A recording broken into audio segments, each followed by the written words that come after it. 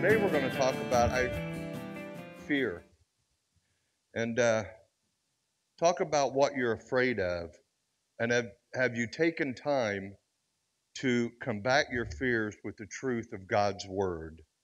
And with every negative news cycle that we see on TV, we're exposed on a weekly basis to fear and death and crime and neglect and just the decay of humanity.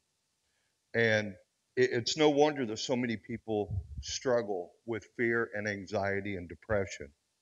And regardless of our feelings, regardless of our situations, and regardless of our uncontrollable urge to think that fear is good, we serve a God who is all powerful. He's all powerful over our feelings, over our situations, and even things in our life that are outside of our control. So the next time that you face fear of wanting to do something or fear that your life's just out of control and you don't know how to handle it, I want you to give thought or maybe go back and listen to this a little bit. First scriptures, the spirit that God gave us does not make us timid. 2 Timothy 1:7 says, "For the spirit God gave us does not make us timid, but gives us power of love and self-discipline." Fear has no place in the life of a Christian. And by the name of Jesus Christ, who lives in us, we've been given authority over fear. If we start to feel anxious or feel fear creeping in our minds, we can rebuke fear like we can rebuke anything else in the name of Jesus, our Lord and Savior. And we can find peace in that Spirit of God that gives us in power, love, and self-discipline. Be strong and courageous. Do not be afraid or terrified because of them, for the Lord your God goes with you, and he will never leave you nor forsake you.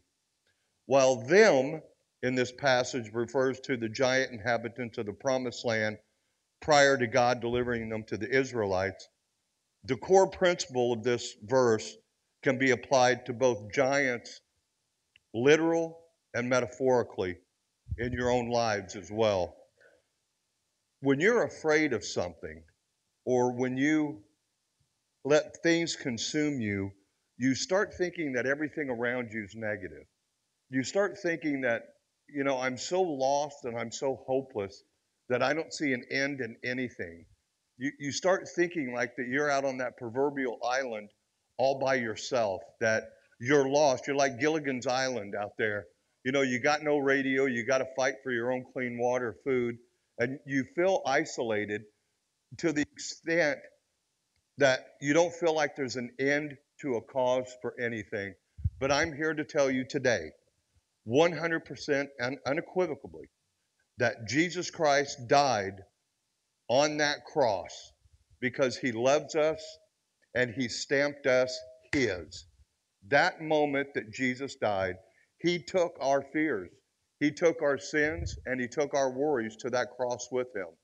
It's up to us to claim Jesus Christ, King of Kings, Lord of Lords, to proclaim Jesus Christ as our Lord and Savior, and to proclaim that there is nothing that could go or happen in our lives that could cause us or should cause us any fear, because we walk with a living God.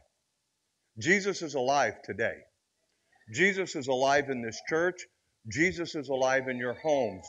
All you have to do is open that imaginary door and let him in. Your life will be changed forever. And I was watching a video from a guy in Tuscaloosa, Alabama, pastor, and he said, one of the greatest things that I've realized about life is that I went through the first 25 years of my life as an adult with anger. I was always bitter and angry about somebody, and that made me like a child when it came. I was always fearful of everything. So I came out with anger. I came out with anger. And he said when he got into the ministry, he finally realized that all of that stemmed from anger, and a lot of that anger comes from disbelief in what God's capable of. God gave him to us. God gave us Jesus. God gave us that out for all of that fear and all of that anxiety and all of that depression.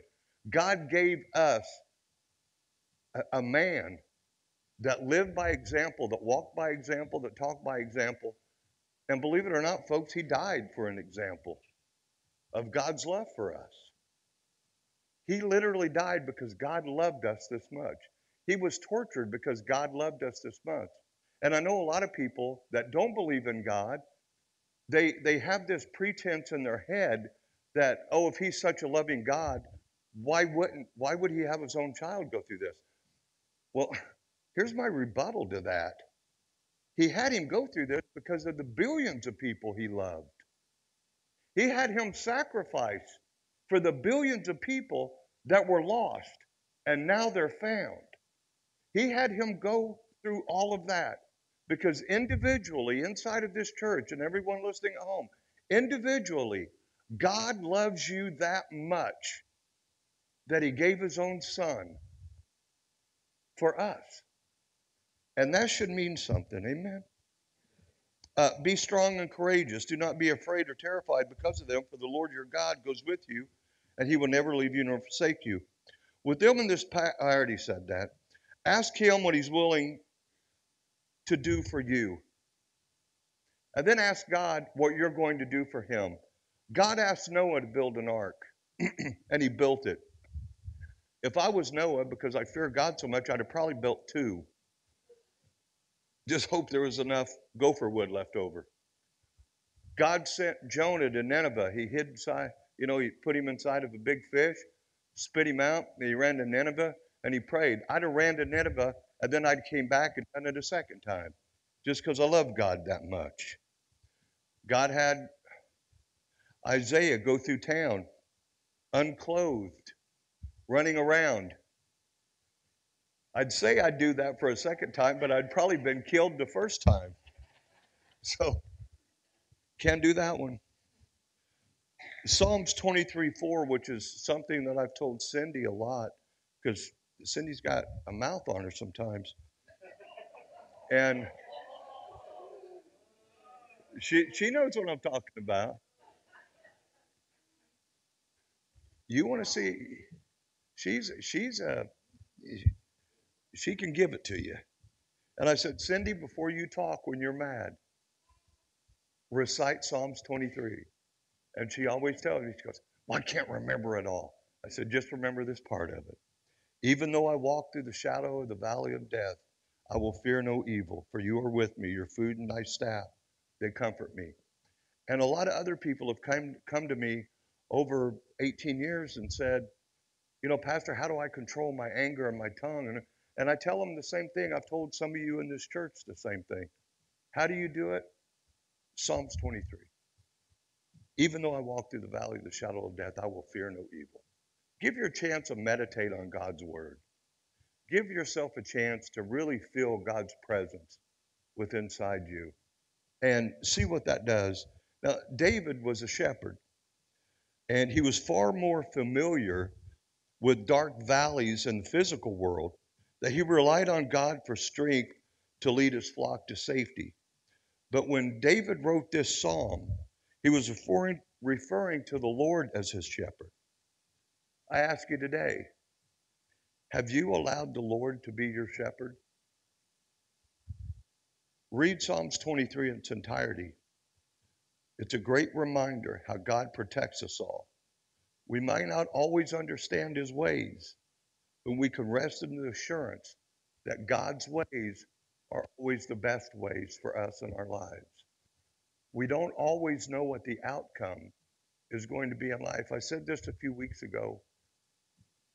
Something tragic can happen in your life, and something's taken away from you.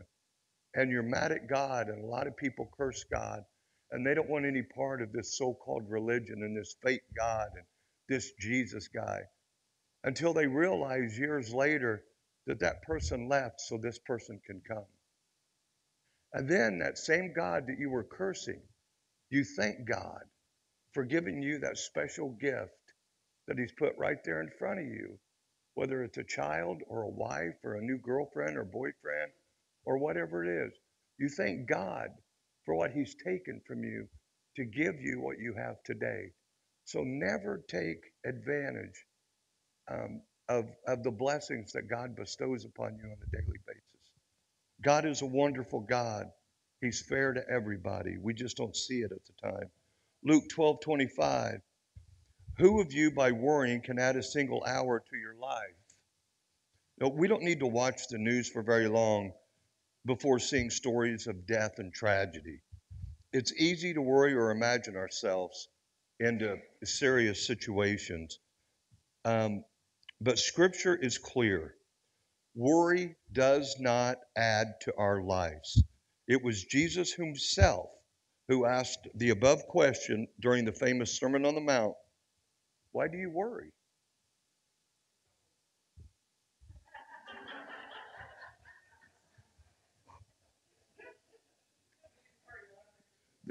There's a rule for today's sermon. Don't don't make Pastor John laugh because it hurts.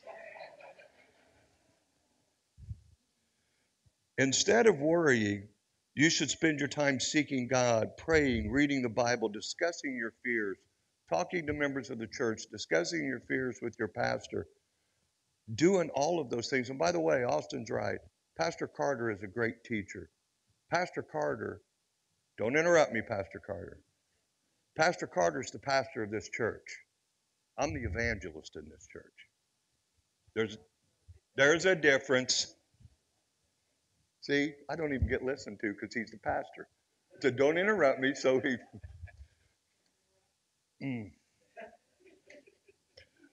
Nothing will be able to separate us from God's love. Now, this was a letter to the Romans that Paul declares boldly that despite all of the trials that he and other believers were going through and would still go through, there are multiple trials. We are more than conquerors through him who loved us. And he said, for I am convinced that neither death nor life, neither angels nor demons, neither the present nor the future, nor any powers, neither height nor depth, nor anything else in all creation will be able to separate us from the love of God that is in Christ Jesus our Lord. Are you convinced yet?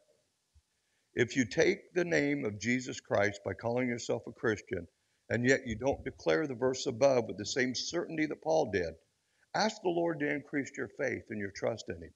Ask God to take away that anger.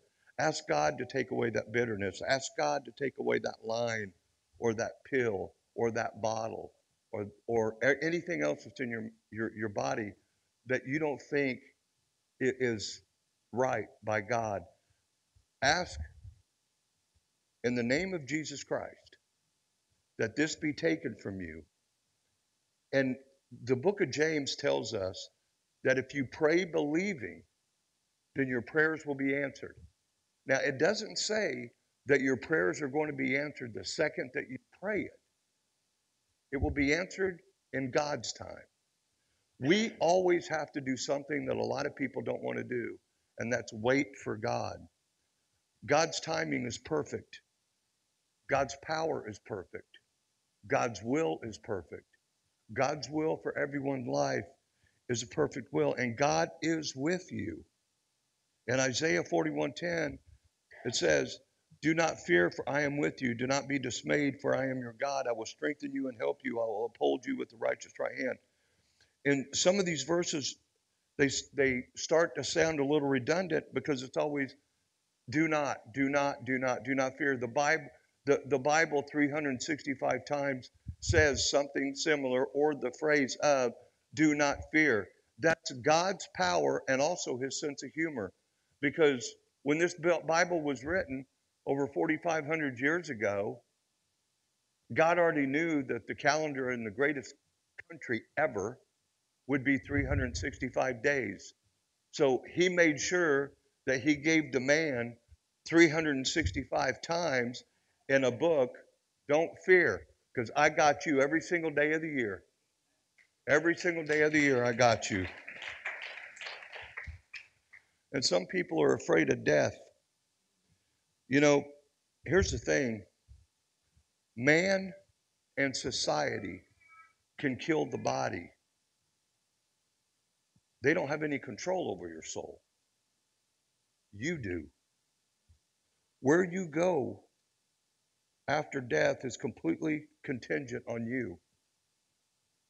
Brian can't make Linda go to heaven or hell, but her faith can. Her belief and acceptance of Jesus Christ as her Lord and Savior will propel her into her final destination for eternity. And that destination, if you accept Jesus Christ as your Lord and Savior, you repent your sins, you get baptized. If you do those things, but the most important of those things is to give your life to God and accept Jesus Christ as your Lord and Savior. You're glory bound. You're headed to the pearly gates, and you're in there hugging Jesus and bowing at his feet just like that. That's the goal for everybody, or it should be the goal for everybody. Don't fear things. People are afraid to leave one job to go to another job. People are afraid to leave this situation to go to another situation. People are afraid to try new things all the time. I just, here's the thing, and everybody has probably done this sometime in their life. Man, if I would have just done that. Lead a life of no if I would have. Lead a life of, look, I tried it and it didn't work, but I learned from it. I tried this, it didn't work, but I learned from it. But then the third time I tried it, I excelled.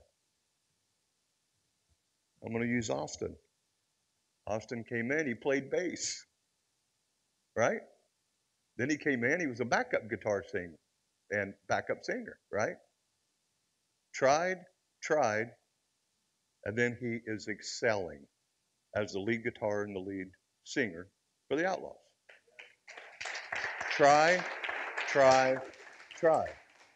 If he would have never walked in and did this, his confidence and his, I don't know if you guys can tell, his stage presence isn't close to what it used to be. It's professional stage presence now. If he hadn't have tried, he wouldn't be where he is. If you guys going through whatever you went through to be police, the academy, if you'd have went and failed and never tried again, you wouldn't be living as retired police officers. But you have to continue to give your life into new episodes. Don't be a coward and be afraid to jump off a cliff because you don't think somebody's going to catch you. If you're a Christian, we know who's going to catch us. Don't be afraid to live life. Because here's the thing. You do only get to live one earthly life. There's no retakes. This is it. One. And I've said this in sermons for the last 17 years or so. Everybody inside this church, I'm going to bust my stitches, but we're going to do it my way. Everybody inside this church, everybody that's listening out there at home, every single person with no exception is going to die. You're going to die, your children are going to die, their children are going to die. One day, you are going to meet God. There is no exceptions to that. What you do now will determine what happens when you do die, when your children and your grandchildren die. What you do now will play an important part for the remainder of eternity for people. It's easy to want to jump and skip over people. When someone's beaten down and in a corner, it's easy to be the guy that still kicks them, but it's harder to be the guy that lifts them up. But that's what God wants us to do. Lift up the heavy burdens of other people. Lift them up and show them that Jesus Christ is alive and well and dwelling in an almighty place with a God still on the same throne from day one. Lift up your hands and pray for everybody. Lift up your hands, and on come judgment day, when all this is going to be gone, that we look down and there is nobody left because they all rose into the kingdom of God because of something that you personally said or did. They get to go to the kingdom and see God face to face. This is ridiculous. for the very first time. Be that voice of the voiceless that carries the word of God into somebody that needs it more than anything. Be that voice of the voiceless that isn't afraid to go out and proudly proclaim Jesus Christ as their living God and as their Lord and Savior. The Bible says in Isaiah, for I am the Lord your, or in John, for I am the Lord your God who takes hold of your right hand and says to you, do not fear, I will help you. God's promise is to comfort and help us amidst our worry. This Bible verse about fear holds the power to give us peace during the most difficult times of our life. The Lord will take your hand on this journey.